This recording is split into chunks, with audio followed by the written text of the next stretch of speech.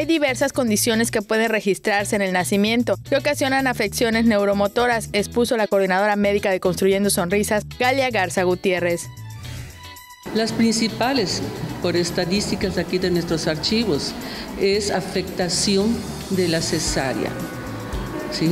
Prematurez, ictericia, hipoxia y procesos no identificados al momento de nacer, que después nos damos cuenta, en el momento que tenemos al niño, nos damos cuenta que algo no está procediendo. Para que los niños tengan mejor calidad de vida, es importante que reciban atención oportuna, como ofrece Construyendo Sonrisas, Asociación Patronato Peninsular Pro Niños con Discapacidad Intelectual. Para ofrecer sus servicios, la asociación requiere de la solidaridad de la sociedad, por eso cada año realiza una colecta anual, cuyo lema este año es Sonrisas que nos hacen fuertes.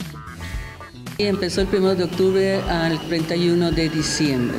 En la cual se va a hacer a nivel de sobres, a nivel de botes, y todo aquel que quiera donar directamente a la asociación lo puede hacer. Con imágenes de Joaquín Martínez, Maribel Vega, TELE Yucatán te informa.